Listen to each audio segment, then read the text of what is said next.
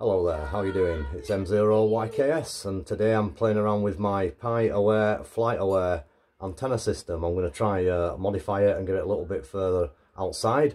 I've settled for this for the past week or so. It's been working quite well, and I've just made a little bracket. So using a bit of copper welding wire, I've formed up a little bracket which clips inside of this cam, supports it, and hopefully I'll be able to lift that one up. And as you can see, it just fastens on there. I'm going to clip it on top of my mast. So that's the plan for today. And this is how I've got the little unit set up for a bit of another look at it. That's the Raspberry Pi PC unit. And that is the FlightAware dongle, FlightAware Pro. I've fit a couple of ferrites on because I obviously operate amateur radio. I don't want any RF getting into the network cable when I'm transmitting. So I've got a couple of ferrites on this network cable, which is quite a long extension. It's a 30 meter no sorry, a 10 meter 30 foot 10 meter network cable, and that just plugs into the back of the PI. You can see the USB sockets there for the FlightAware. That's how that all configures. It's all pretty basic, straightforward.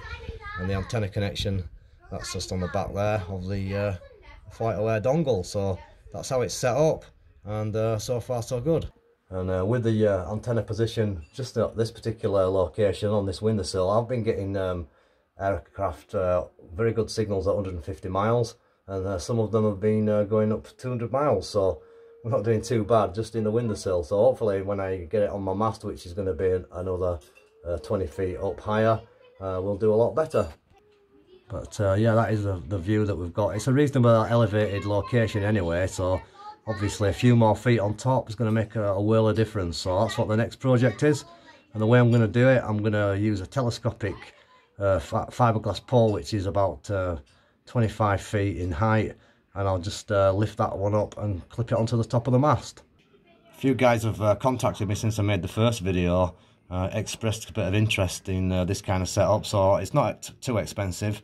There is a local supplier, and you can buy the kit, the Raspberry Pi FlightAware kit. So if you search it on the Google search engine, or whichever way you want to do that, you'll soon be able to find the full kit. And looking at that has got an SD card in it at the front there, and that SD card is what basically programs the Pi, and it's got the FlightAware software pre-programmed on the card.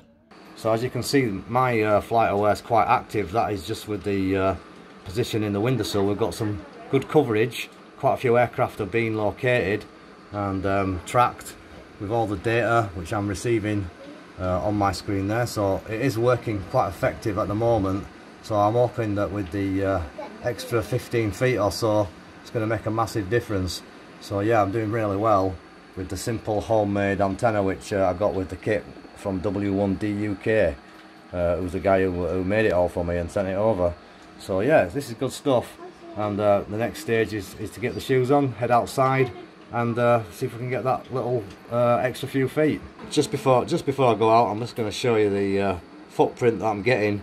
This is on the software, on the statistics, and as you can see there, that's showing the kind of distances that I'm reaching and the best direction. So I'm hoping to improve that, the general all-round bigger receiving footprint by altering the height of the antenna.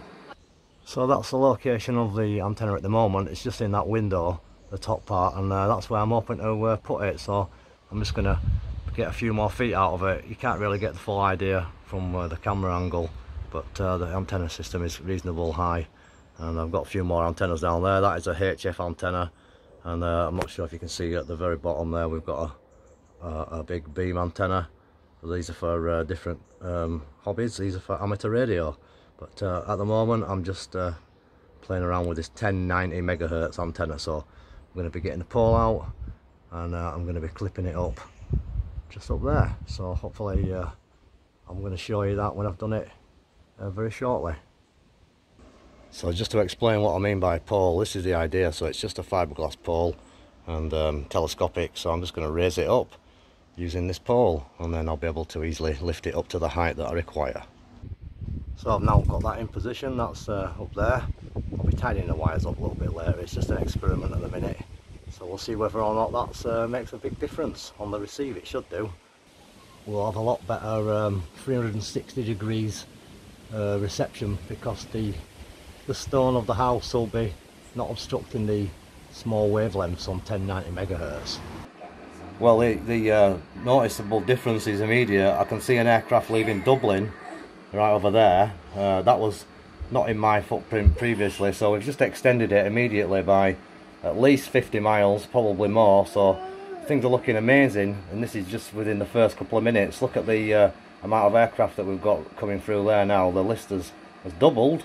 We've now got 34 aircraft in position. I'm usually receiving about 10, so we've gone from 10 to 34 within the space of a couple of seconds, just by hiring up and getting the antenna outside. So that's the homemade Coke can and quarter wave antenna system, which was made for me from the ham radio outlet guys over there in stateside.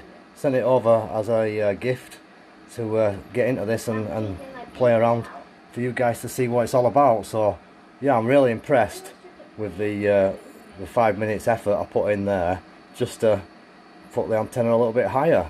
So yeah, the results are fantastic. We'll notice after a day or so what the footprint's like, how it's improving, but I can have a quick look, and we can have a quick look now and see. So already the footprint started to improve, and that's just after a couple of minutes. So obviously when I look at it later on in the day, I expect to see that circle of more distant reception a lot fully round in a more of a 360 degree pattern. But yeah, things are looking great on the first initial experimental tests. And some of the statistics, we're up to 229 so far, obviously. That's just the early part of the day. Yesterday peaked at 478, and I think I'm up to 535 is the highest I've received with the antenna since I've had it. So I'm hoping to double that now, and we'll have a look later on. I'll have to come back and give you an update, but this is the data as it's coming in, and yeah, it's good bit of kit. I'm very impressed with the FlightAware, it's straightforward and easy, and yeah, I'm getting into it. So hope you're enjoying these videos, and I don't think it's particularly expensive to get this set up and running, and now it's fully functional. I am contributing to the official FlightAware network, and I'm getting aircraft receiving their position from my ground station, confirming where they are. So it's a two-way thing. I'm providing a service back to the guys flying around, and they're making my hobby a little bit more interesting at the same time. So yeah, I'm really impressed with the distances that I'm getting now. As you can see, we've got some serious distances there. This is a 100 miles radius to there's 150, and this is a 200 mile radius. So we're looking at 200 miles. That's what we're aiming for now, and obviously there's a lot more activity around these airports. That's my local airport, which is Leeds Bradford Airport. So I hope you enjoyed the update of the FlightAware, PiAware, SkyAware, and this is M0YKS just coming at you. And obviously if you're interested in radio, perhaps you could subscribe or possibly like and check out my YouTube channel. It's got lots of amateur radio stuff on there, including decoding satellites for weather images and making communication with the space station, as well as talking around the world on the HF bands. So catch you later, and have fun with the PiAware, SkyAware, and keep it all going. Don't forget, make a homebrew antenna like that one, save yourself quite a bit of money. M0YKS signing out.